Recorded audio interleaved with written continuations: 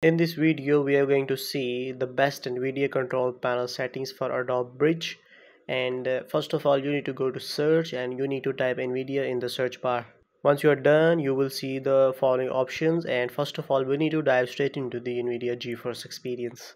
Once you're right inside the NVIDIA GeForce experience, as you can see, I can see the Adobe Bridge on my home section of the NVIDIA GeForce experience. We will come to that later on, but we are gonna first dive straight into the drivers. Once you're right inside the drivers, you need to click on these three vertical dots or the options button, and you need to select the studio driver. You might have game ready driver or studio driver, or in some cases you might only see the game ready driver. It is fine, you can go with game ready driver if you are unable to see the studio driver, but for the optimal optimization and optimal performance, you need to select the studio driver. Once you do so, you need to download and install the NVIDIA Studio driver for the GeForce experience, and make sure you have the latest version of the NVIDIA Studio driver. In order to do that, you can click on check for updates, and if you do so, you will have the message that you have the latest NVIDIA Studio driver installed on your PC.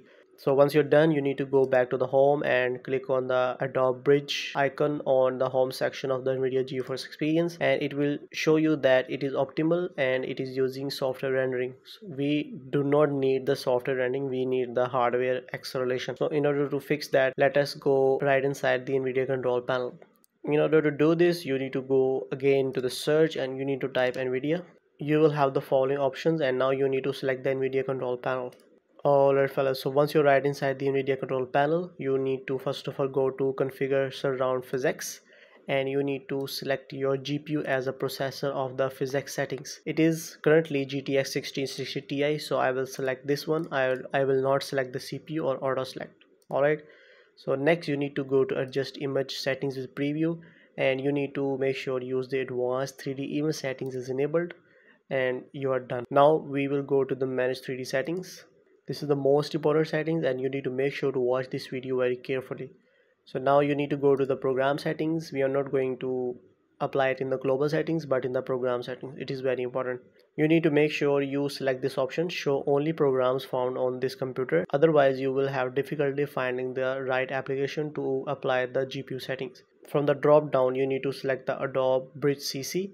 If you are unable to find this, you can simply add the program in this list. You need to click on add, and once you do so, you need to click on browse, and I will show you the default location of the Adobe applications. You need to go to this PC, local disk C, program files, Adobe, and this is the Adobe Bridge 2022, and you need to scroll down until you see the Adobe application type. This is the .exe file, and you need to open this, and it will be automatically loaded into the program to customize the GPU.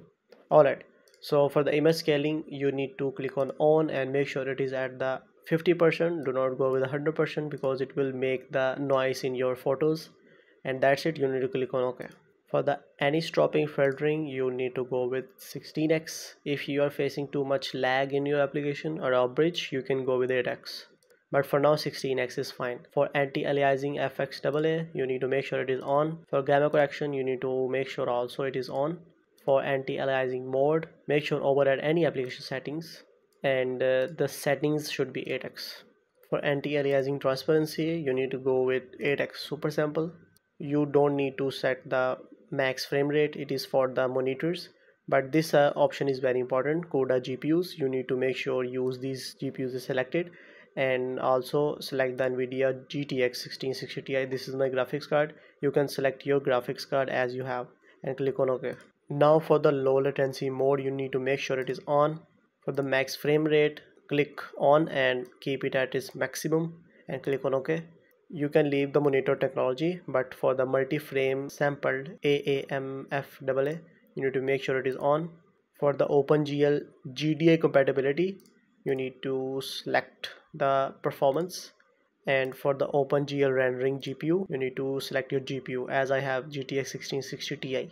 So these two settings are recently launched in the NVIDIA control panel, and these are very important to optimize the performance of the creative apps. For the power management mode, you need to select prefer maximum performance. For texture filtering, it should be on. For texture filtering negative LOD bias, it should be clamp. For texture filtering quality, it should be selected as the high performance. For trilinear optimization, it should be on. For threaded optimization, it should be on. For triple buffering, you need to select on.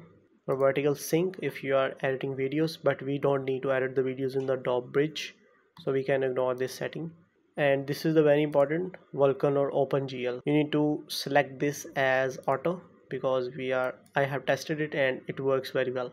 So these are the settings that you need to apply in the NVIDIA control panel to optimize the performance of the Adobe Bridge. And once you're done, you need to click on apply. And once you do so, your Adobe Bridge has been successfully optimized and customized properly to use the GPU while you are editing or working right inside the Adobe Bridge. So last but not the least is we need to dive straight into the Adobe Bridge and apply the GPU acceleration settings. Alright fellas, so as you can see, I'm right inside my Adobe Bridge, and first of all, in order to optimize the GPU acceleration settings for the Adobe Bridge, you need to go to edit and you need to go to the camera raw preferences. Once you're right inside, you need to go to the performance and you need to select use graphics processor as custom. Do not go with auto or off.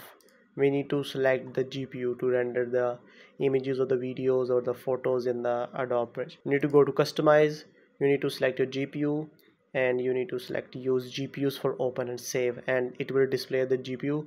I have GTX 1660 Ti, so it will display that. Full graphics acceleration is enabled. Make sure you see this option, and once you're done, you need to click on OK.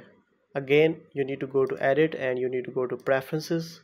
Once you're right inside, make sure use software rendering option is not selected. It will use the software while you are encoding or decoding. So as you can see, it disables the GPU acceleration for the preview. We don't need that. Do not select this option and you're good to go. And you need to click on OK, and now you can enjoy your management of creative apps in the Adobe Bridge. And that's it. I hope you like this video. If you have any questions, you can comment down below. I will try my best to respond to you as soon as possible. Thank you so much for watching this video, and see you soon in my next video. Take care. Have a nice day. Hope you like this video. If you have any questions, you can comment down below. I will try my best to respond to you as soon as possible. Thank you so much for watching this video, and see you soon in my next video. Take care. Have a nice day. Hope you like this video. If you have any questions, you can comment down below. I will try my best to respond to you as soon as possible. Thank you so much for watching this video, and see you soon in my next video. Take care. Have a nice day.